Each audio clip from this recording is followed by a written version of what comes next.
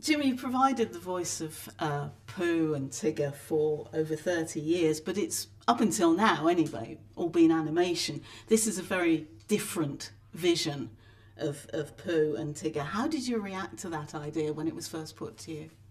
Well, I just thought it was brilliant, and Mark Forster, his vision is so beautiful.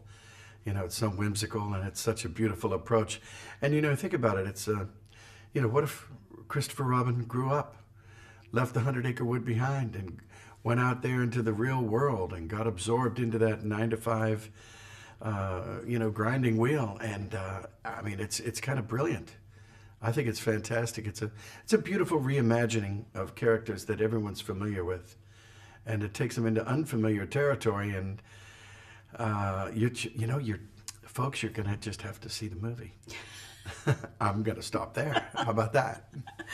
And you usually think of voice actors like yourself being alone in the studio all the time. Mm-hmm.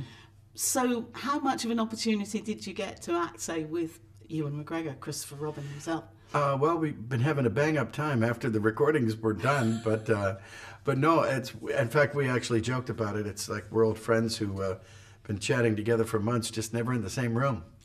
And we fixed that recently, but of course, we record first. They take that on set for the principal photography, and they've got the little stand-in dummies for Pooh and Tigger and Eeyore and the gang.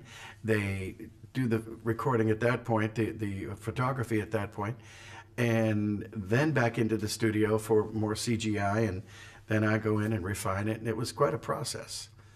And it came out, I think, beautifully. Kudos to the gang, yeah. You have Winnie the Pooh in the background as I'm talking to, but of course the other character that you voice is Tigger, and everybody thinks of him as being sort of over-enthusiastic and bouncing around all over the place. How do you keep him fresh? Well, you just gotta have a fresh bounce. There's nothing to it but to do it. Just get out to it both.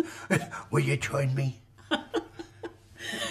So do you ever ad-lib, or do you stick very, very closely to the script? I almost only ad-lib. No, well, since they wrote it, I give them the as written occasionally. But no, actually there wasn't as much in this project, ad-libbing, I should say. But the answer is very much yes. I've been taking liberties with these guys for years, and maybe I'm pushing the boundaries, but so far so good. But don't tell anyone. So none of Tigger's malapropisms are yours then? No. There's a lot of references in the film to doing nothing. Having just talked about Tigger, I wondered how good you were at doing nothing. I wasn't that good at it. I just, I gotta, you're lucky I don't have a pair of drumsticks in my hand right now, because it's just something I do with all that nervous energy. But I will tell you that sometimes doing nothing will lead you to the very best something. I think a very wise bear once said that. I think so too. And I didn't write that one.